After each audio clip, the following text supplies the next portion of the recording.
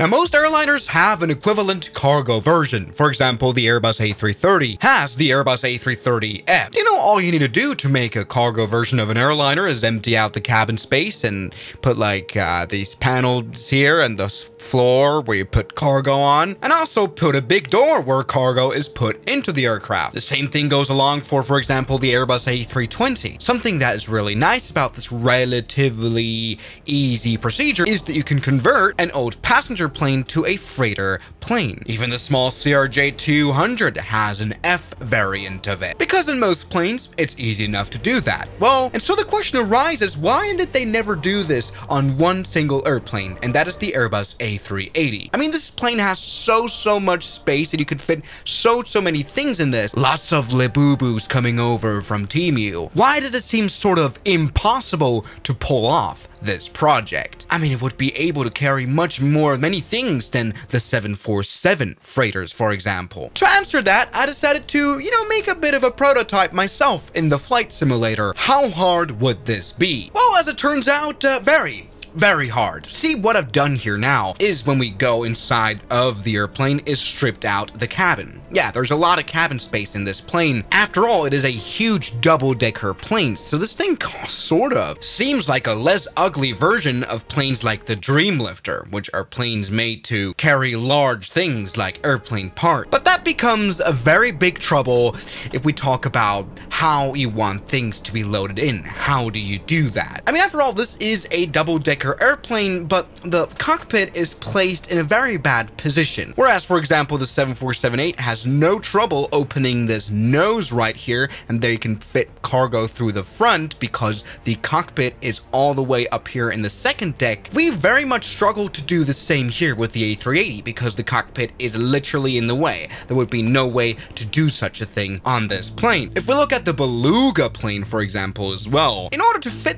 things in this plane that actually fill it out, it has to be somehow able to open the entire fuselage, as we can see right here. But everybody, we have a little bit of hope when we look at the Boeing Dreamlifter, because they have the same problem. How are we going to fit large things into this? Well, it's by incorporating one of the craziest ideas in the world. Create an entire swing tail design where the entire tail section opens up on a hinge to load stuff in. And you know what? I thought this could be maybe possible on the A380, and probably like the only feasible way to do this. And this is probably like one of the first reasons why the A380F will never become a thing. This is a structural nightmare always, an engineering nightmare. I have a slider right here on my joystick with which I can open the door.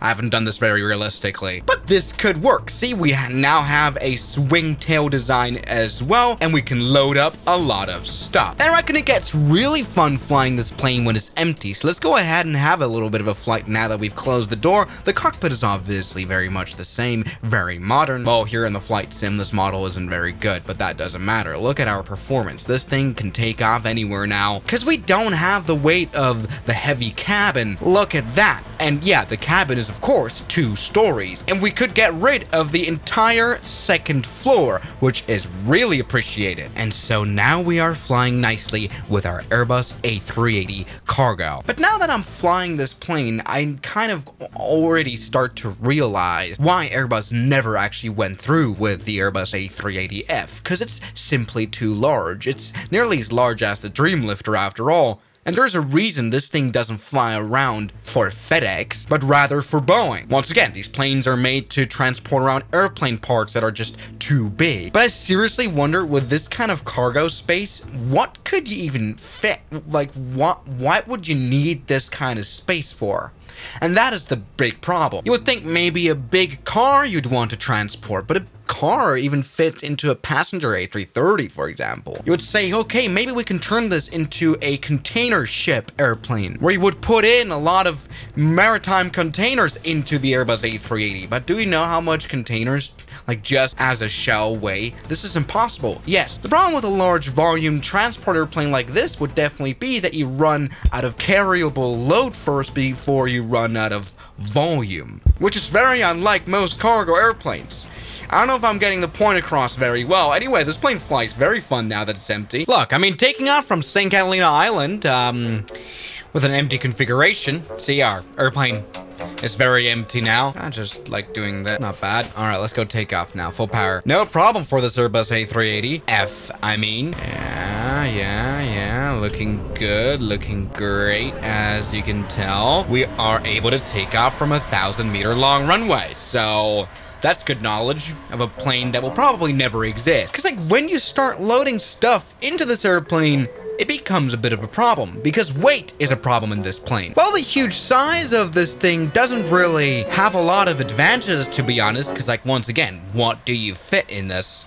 And oh yeah, we can do this, by the way. In this plane, we can't carry, you know, a lot more than a 747. You know what I mean? So this is what I mean. If I were FedEx, I would never opt for an Airbus A380F. That is definitely the case. Either way, maybe it's time to find out what would I try? I mean, I can only think of aircraft parts and stuff because aircraft parts are always meant to be light because they have to fly at some point. But like huge machinery, industry stuff, definitely not. Also, this plane would be like too big to carry around big wind turbines or anything. This is absolutely dumb and useless of an idea. And sometimes it helps to make a simulator model to realize that. I mean, sure, you could maybe fit stuff like a jumbo double-decker bus that we've done right here. Something like the Neoplan Jumbo Cruiser. But a bus like this weighs like 30 tons. Which honestly, when I think about it, isn't a lot. It's not that bad.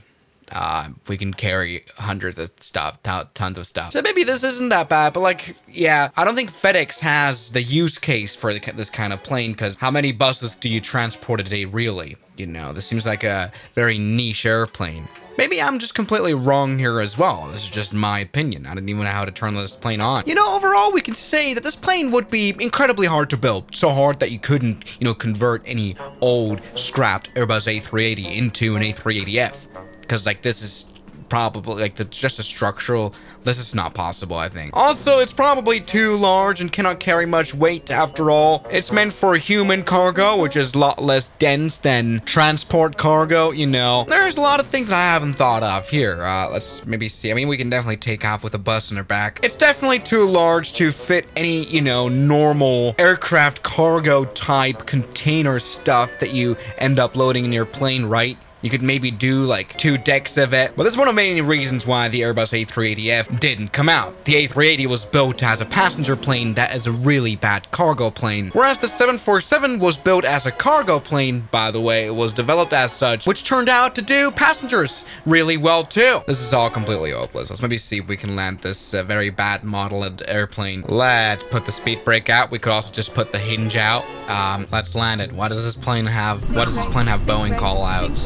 It's a bit broken. 150. Oh my god.